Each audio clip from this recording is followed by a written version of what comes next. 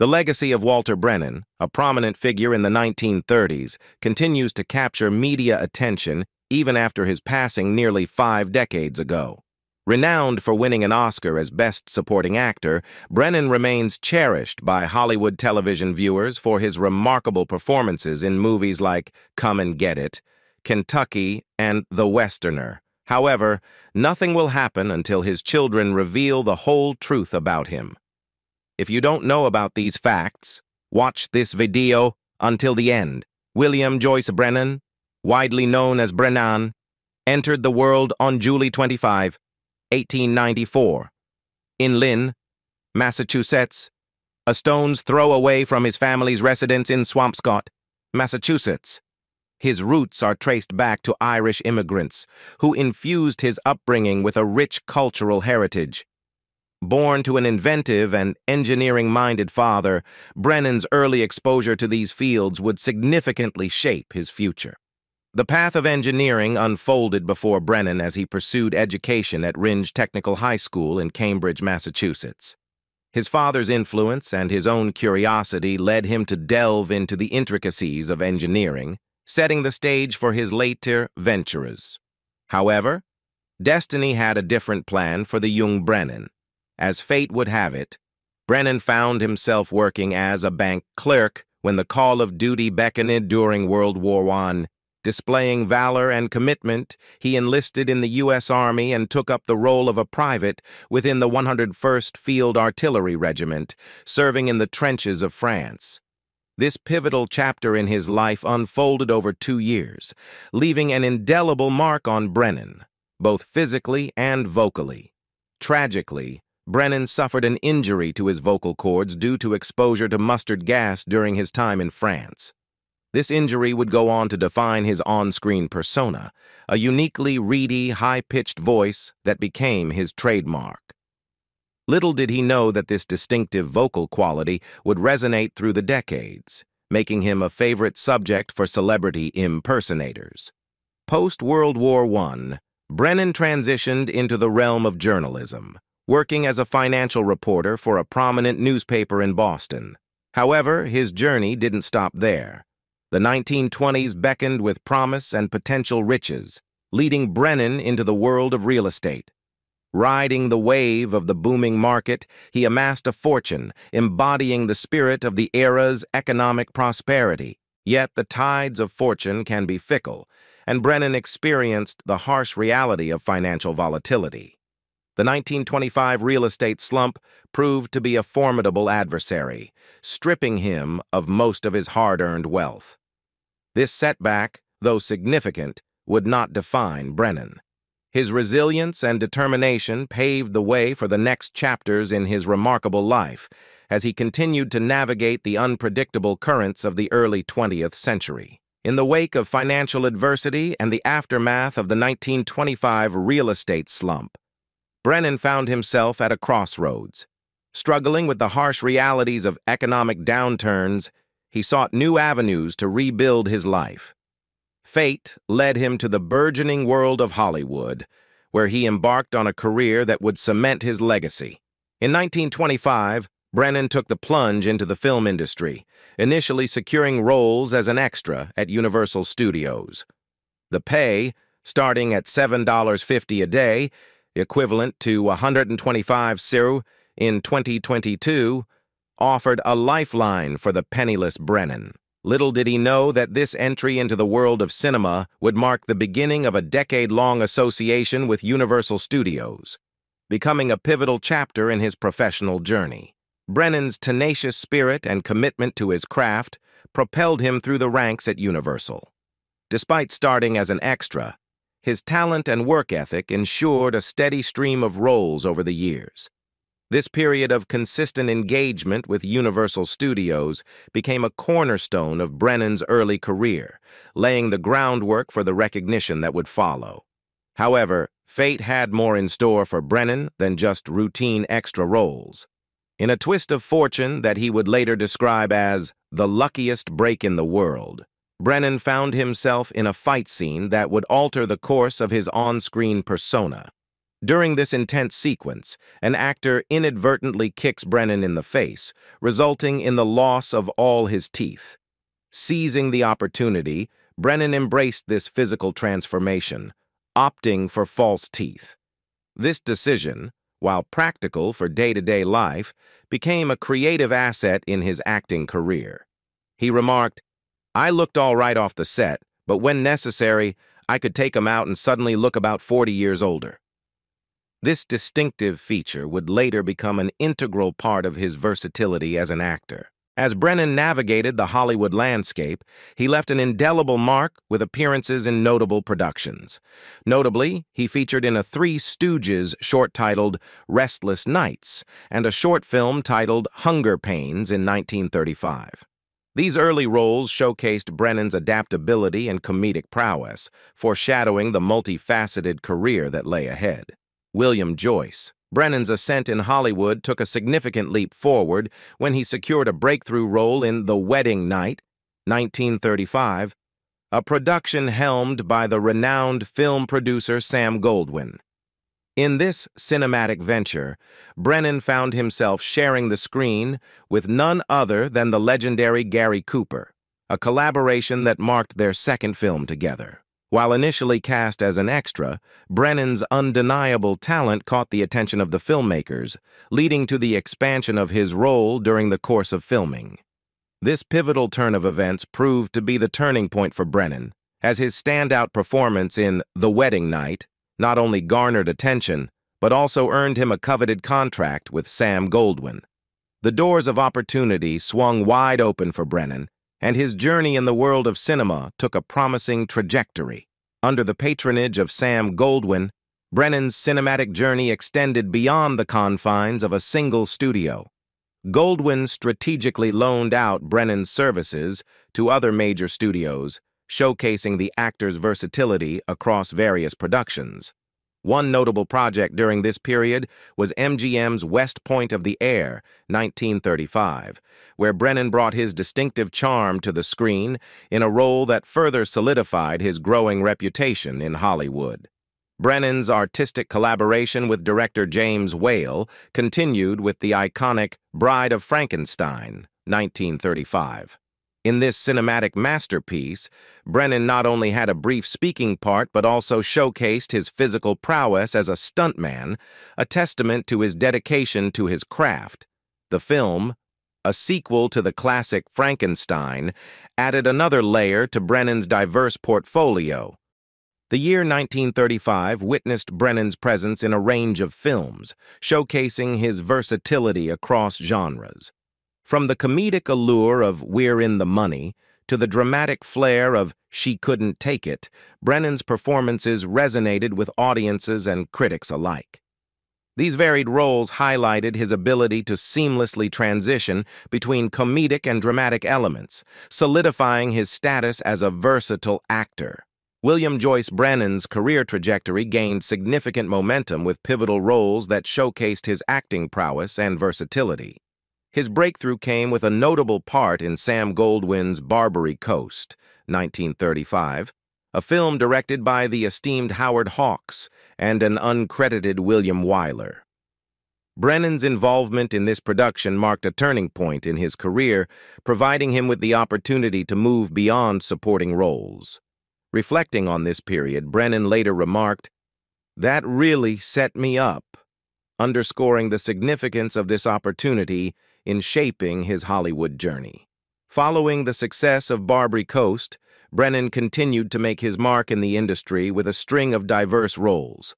His filmography for the year 1935 included appearances in Metropolitan and 7 Keys to Baldpate, where even in smaller roles, Brennan's distinctive presence left a lasting impact. In 1936, Brennan's career soared to new heights as he secured a leading role in Three Godfathers, portraying one of the title outlaws.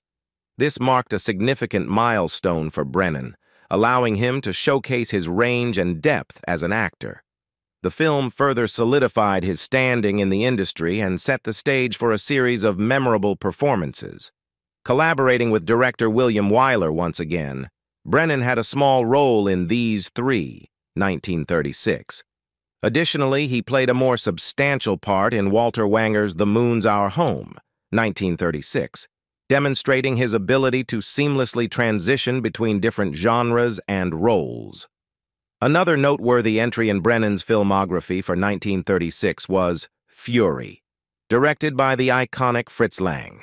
In this gripping drama, Brennan delivered a compelling performance that underscored his capacity to engage audiences with both emotional depth and authenticity. William Joyce Brennan's ascent in Hollywood reached new heights with a breakthrough role that would not only define his career, but also earn him the first Academy Award for Best Supporting Actor. This pivotal moment occurred when Howard Hawks cast him as Swan Bostrom in the period film Come and Get It, 1936. In this cinematic venture, Brennan played the sidekick of Edward Arnold, ultimately marrying the character played by Frances Farmer, whom Arnold's character abandons.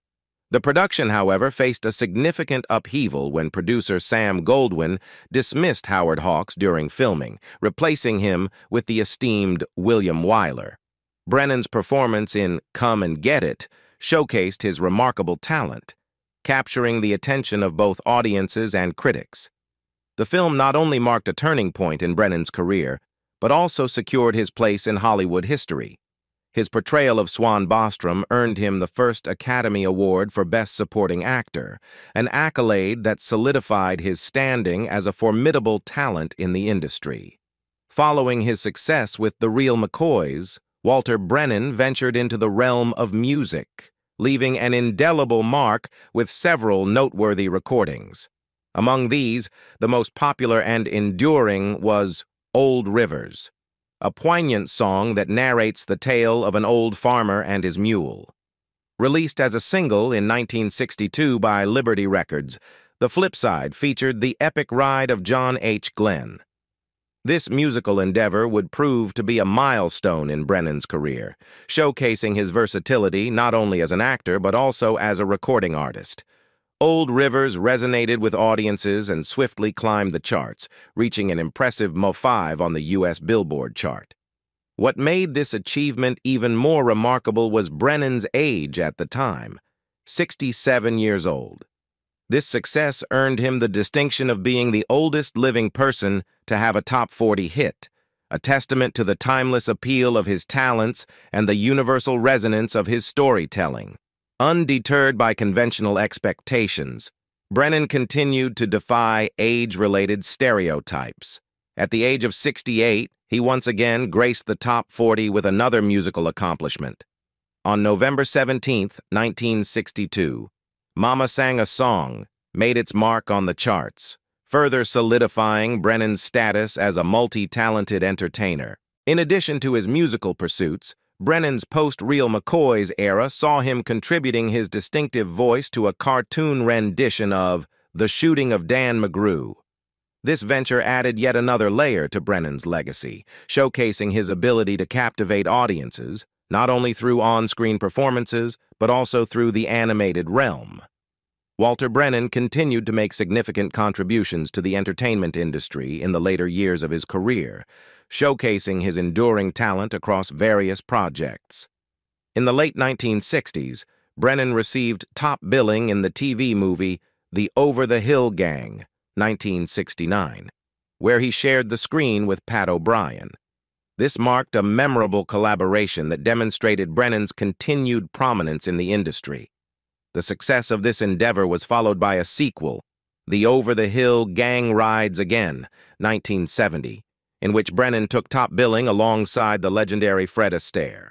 These television movies not only showcased Brennan's acting prowess, but also emphasized his ability to hold his own alongside esteemed co-stars. Brennan further expanded his television presence by joining the second season of the CBS sitcom To Rome with Love, 1969-1971, where he worked alongside John Forsythe. While this marked Brennan's last television series as a permanent cast member, his impact continued as he made guest appearances on shows like Alias Smith and Jones. Simultaneously, Brennan continued to leave his mark on television movies, starring in productions such as The Young Country, 1970, Two for the Money, 1972, and Home for the Holidays, 1972. These projects showcased his versatility and ability to seamlessly transition between different genres. While Brennan was announced for a Western titled One Day in Eden, the project did not come to fruition.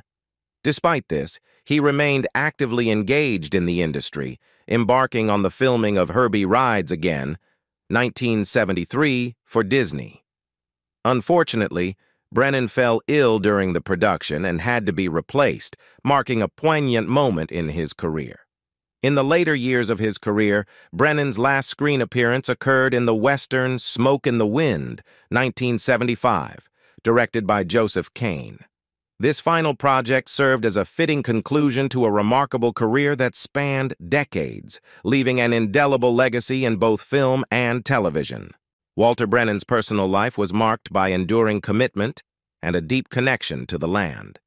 In 1920, he entered into a union with Ruth Caroline Wells, and their marriage spanned an impressive 54 years. Together, they welcomed 3 children into their family, Arthur, Walter, and Ruth, forming a close-knit bond that endured throughout Brennan's illustrious career. In 1940, Brennan made a significant and lasting investment in the 12,000-acre Lightning Creek Ranch, situated 20 miles north of Joseph, Oregon. This vast expanse of land became more than a retreat. It became a testament to Brennan's affinity for nature and a respite from the demands of his Hollywood career. As a testament to his commitment to the local community, Brennan also played a role in the development of Joseph. Here, he established the Indian Lodge Motel, a movie theater, and a variety store, contributing to the town's cultural and commercial landscape. Amidst the glitz and glamour of Hollywood, Brennan found solace in the rugged beauty of Lightning Creek Ranch. This became a cherished haven where he could recharge between film roles, maintaining a genuine connection to the simplicity and tranquility of rural life. Even as his career soared, Brennan's heart remained rooted in the earth, reflecting a unique balance between the glamour of Hollywood and the authenticity of rural America. In his later years, Brennan spent the majority of his retirement at his ranch in Moore Park, situated in Ventura County, California. This final chapter of his life saw him surrounded by the natural beauty he cherished, providing a peaceful backdrop for reflection and relaxation. It was during this period that Brennan, a Hollywood icon, transitioned into the role of a rancher, enjoying a slower pace and the serenity of rural living. Tragically, Walter Brennan's life came to an end on September 21, 1974, as he succumbed to emphysema at the age of 80 in Oxnard, California. Despite the challenges posed by his illness, Brennan's legacy remained intact, a testament to his enduring impact on the world of entertainment. In accordance with his wishes, Brennan's remains found their resting place at the San Fernando Mission Cemetery in Los Angeles. This final act honored a man whose life had spanned the realms of Hollywood stardom and rural tranquility, leaving an indelible mark on both landscapes. Walter Brennan's personal beliefs and political views added layers to the complex tapestry of his life. Despite being a Roman Catholic, Brennan maintained a private stance on his religious affiliation. In 1964, however, he publicly acknowledged his faith, stating, "I'm too old not to be a religious fella. It appears we are losing something a lot of people made a lot of sacrifices for." This declaration hinted at his deepening spiritual convictions and the belief in the importance of preserving values in a changing world. During the same year, Brennan took a public stand on a different matter by speaking at Project Prayer, a rally held at the Shrine Auditorium in Los Angeles. This event, hosted by Anthony Isley, aimed to rally support for school prayer following Supreme Court decisions in 1962 and 1963 that had invalidated mandatory prayer in public schools. The court had ruled that such practices conflicted with the Establishment Clause of the First Amendment to the United States Constitution. Brennan's participation in this rally showcased his concern for the perceived erosion of moral and religious values in society. While Brennan's religious beliefs and advocacy for prayer in schools painted a picture of his conservative values, his political views took a more controversial turn. According to his biographer Carl Rollison, Brennan was fiercely opposed to communism and reportedly labeled people as communists if they supported John F. Kennedy. Rollison further revealed Brennan's extreme stance, claiming that Brennan believed the Watts riots could have been stopped with a machine gun. Brennan's home reportedly included a bunker stocked with weapons and food, reflecting his anticipation of a potential Soviet invasion, an indication of the anxieties and fears prevalent during the Cold War era. Perhaps the most shocking aspects of Brennan's political views were his reported expressions of satisfaction at the murder of the Reverend Martin Luther King Jr. and his rejoicing in the assassination of Robert F. Kennedy. These statements, if accurate, stand in stark contrast to Brennan's public image as a beloved character actor. Additional insights into Brennan's character came from Everett Greenbaum, a writer of 32 episodes of The Real McCoys, who described Brennan as a bigot prone to frequently uttering racist remarks. These revelations provide a more nuanced understanding of the man behind the iconic Hollywood persona. Walter Brennan's political affiliations and activities were as diverse and complex as his on-screen characters. A staunch conservative Republican, Brennan aligned himself with the Motion Picture Alliance for the Preservation of American Ideals, a group formed to counter perceived leftist influences in the entertainment industry. This affiliation reflected his commitment to conservative values and opposition to what he perceived as liberal or communist ideologies. In the 1964 United States presidential election, Brennan threw his support behind Barry Goldwater. Goldwater's opposition to the Civil Rights Act of 1964 resonated with Brennan's conservative stance. However, Brennan's political alliances evolved over time, showcasing his nuanced and independent views. In 1968, he endorsed George Wallace for president, viewing Richard Nixon as too liberal within the Republican Party. Wallace, a staunch segregationist and third-party candidate, attracted support from individuals who resisted what they perceived as federal overreach in civil rights legislation.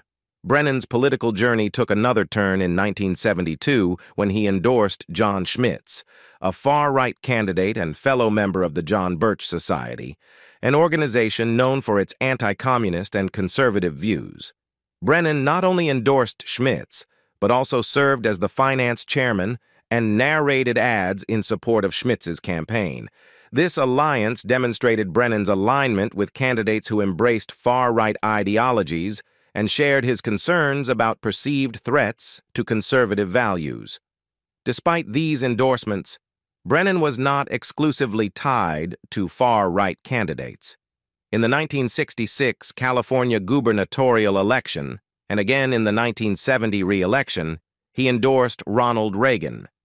Reagan, who would later become the 40th President of the United States, embodied a more mainstream conservative ideology, aligning with Brennan's political convictions. Walter Brennan stands tall among the pantheon of character actors, earning widespread acclaim from film historians and critics who recognize him as one of the finest in motion picture history. His remarkable career spanned nearly 5 decades, during which he portrayed a diverse array of characters, leaving an indelible mark on the cinematic landscape. While Brennan showcased his versatility across various genres, it is in Western films that his performances resonated most deeply with audiences. Among his unforgettable Western roles, Brennan is fondly remembered as Judge Roy Bean in The Westerner, trailhand Nadine Groot in Red River, and Deputy Stumpy in Rio Bravo. These characters not only demonstrated Brennan's acting prowess, but also contributed to the enduring legacy of Western cinema. Brennan's cinematic achievements include being the first actor to win 3 Academy Awards, a feat that remains unmatched to this day. He secured Best Supporting Actor honors for his roles in Come and Get It, 1936, Kentucky, 1938, and The Westerner, 1940. However, Brennan, in later years, expressed some embarrassment about the manner in which he won these awards. During the early years of the Academy Awards, extras were eligible to vote, and Brennan, being popular with the Extras Union, benefited from their support. Following his third win, the rules were amended to disenfranchise the union from Oscar voting. Despite this, Brennan's impact on the industry remained unassailable. The zenith of Brennan's career also came with some setbacks. In 1941, following the rule changes, he lost his fourth Best Supporting Actor nomination for Sergeant York to Donald Crisp for How Green Was My Valley. Nevertheless, Brennan's resilience and continued contributions to film and television solidified his status as a legendary figure in the entertainment world. His prolific career included more than 230 film and television roles, each showcasing his remarkable ability to bring characters to life with authenticity and depth. In recognition of his outstanding contributions, Brennan was honored with a star on the Hollywood Walk of Fame at 6501 Hollywood Boulevard, a testament to his enduring impact on the film industry. In 1970, Walter Brennan's legacy was further enshrined when he was inducted into the Hall of Great Western Performers at the National Cowboy and Western Heritage Museum in Oklahoma City. His photograph now hangs prominently, a tribute to his enduring influence on Western cinema. What do you think about Walter Brennan's life? Leave us your comments in the section below. We hope you have found this helpful video. Don't forget to leave a like, share, and subscribe to the channel if you like it. Thank you for watching this and see you in the next videos. Goodbye.